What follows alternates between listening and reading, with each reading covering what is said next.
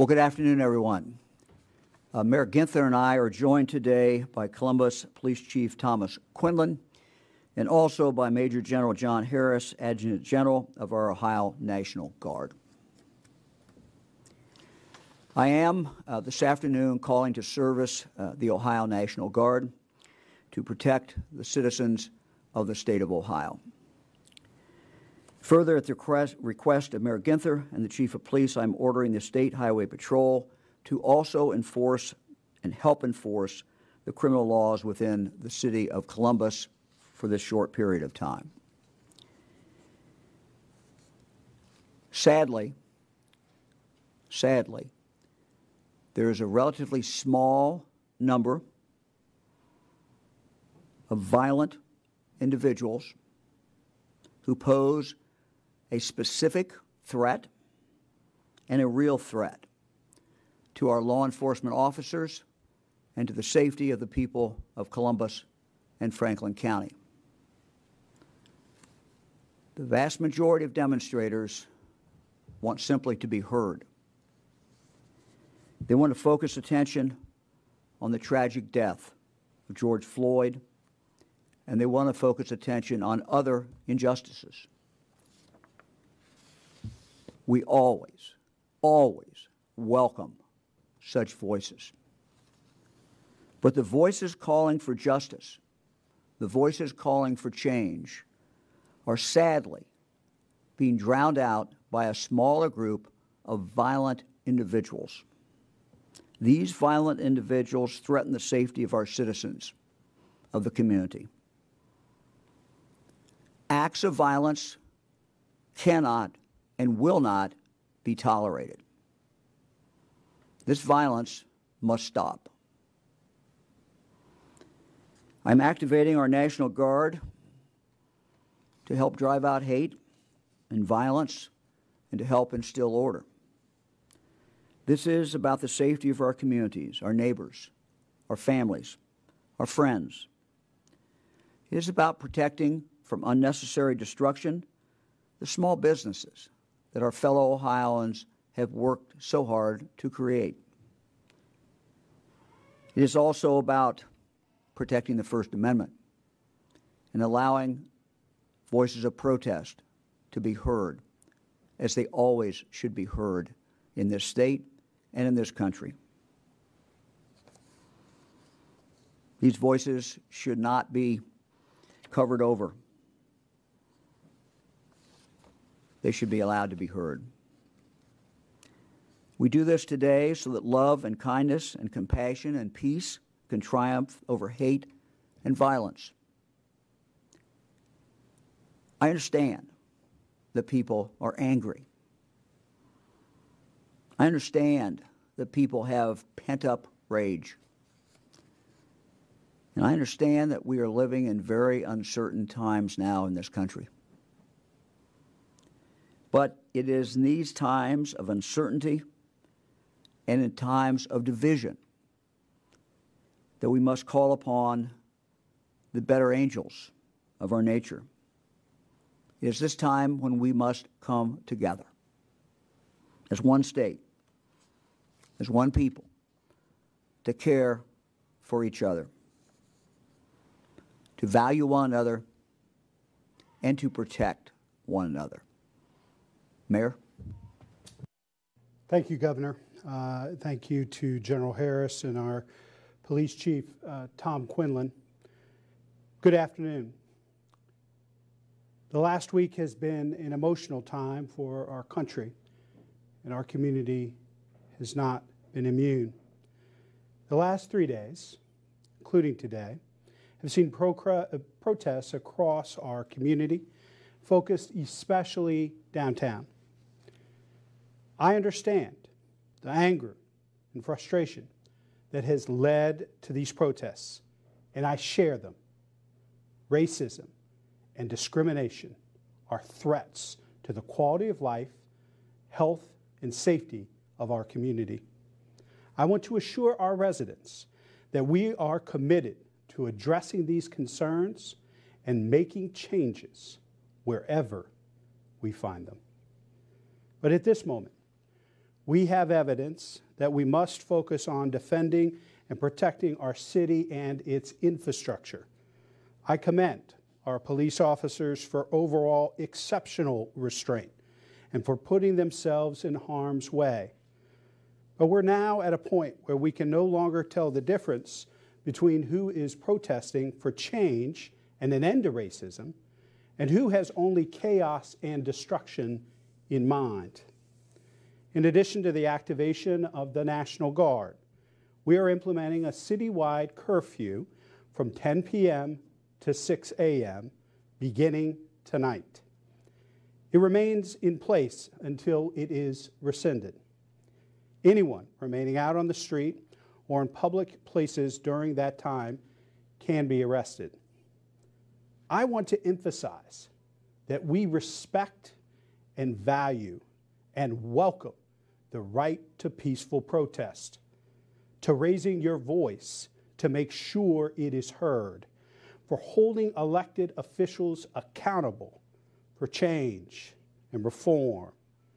This curfew is not intended to stifle peaceful protest, rather to protect our city from those who seek to use this moment of great pain and frustration over racial injustice to destroy our city.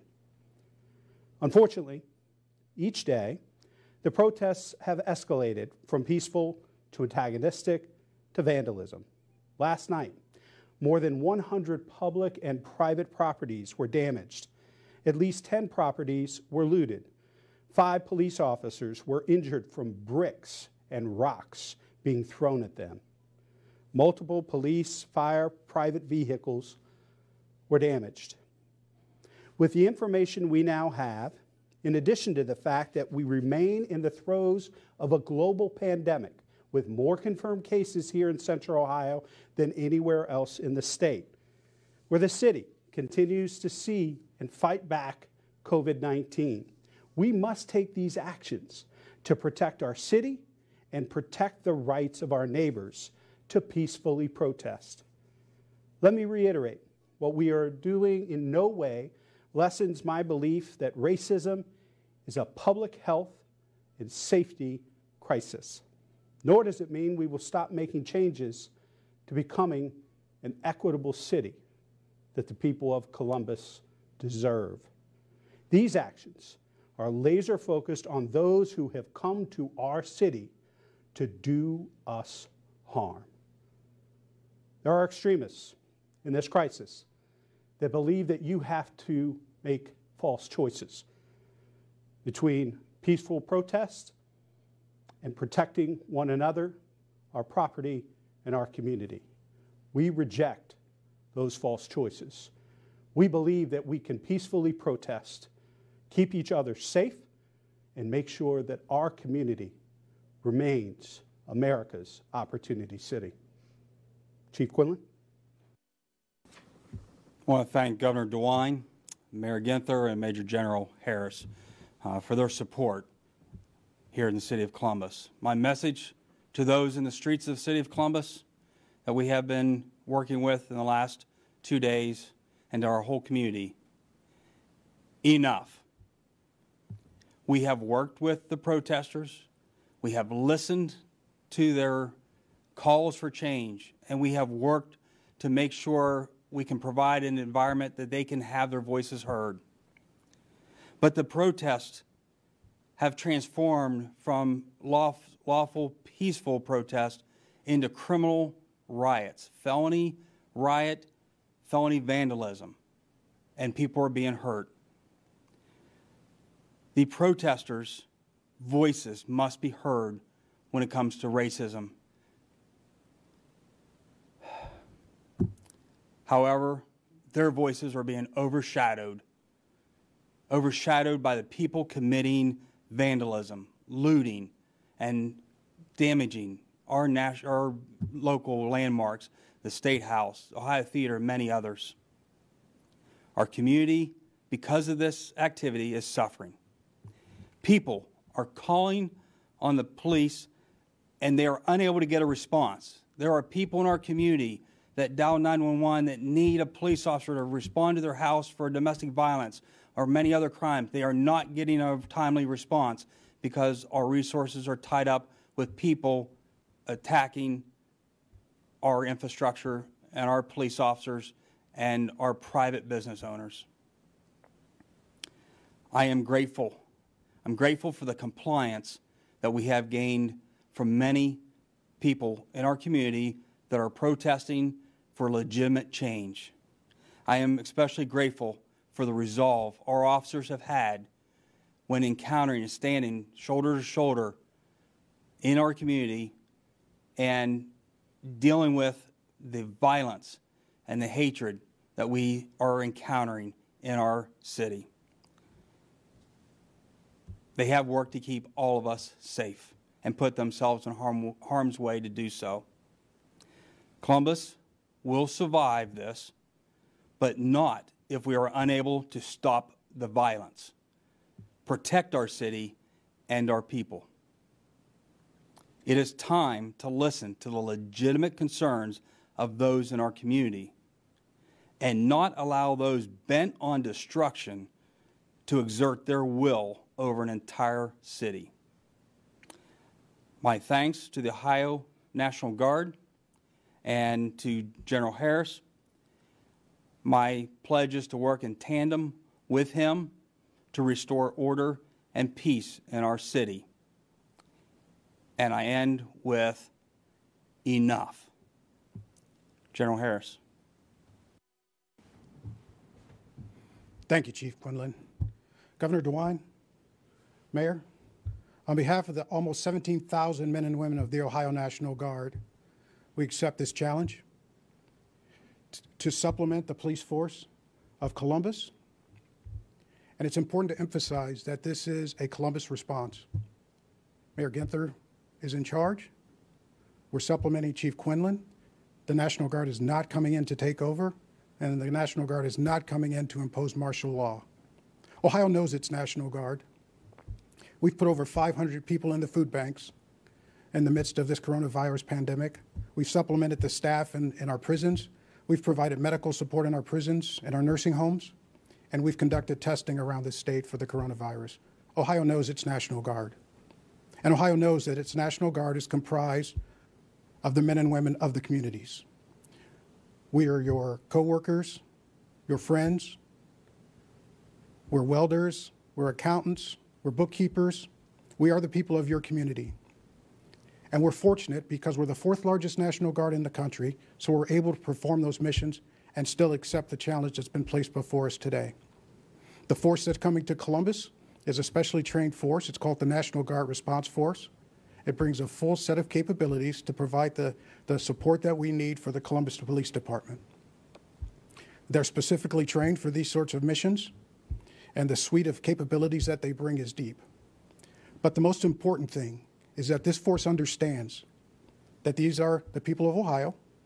They understand the anger, they understand the rage, and it's our purpose to ensure that we treat every person that we encounter with dignity and respect. But let there be no doubt, we will accomplish our mission. We will ensure that order is retained and that the people of Ohio and the property in Columbus is protected. That's our mission, and we proudly accept it. Thank you, Governor. General, thank you very much, and thank you and the members, the men and women of the National Guard who serve us, and thank you for taking on this mission. Chief, thank you very much. I want to say thank you to the men and women of the Columbus Police Department. This has been a tough few days, but we are very, very grateful for the restraint they've shown, for the professionalism that they have shown. You should be very, very proud of your men and women of the Columbus Police Department. I know the mayor is as well. Thank you all very much. Thank you.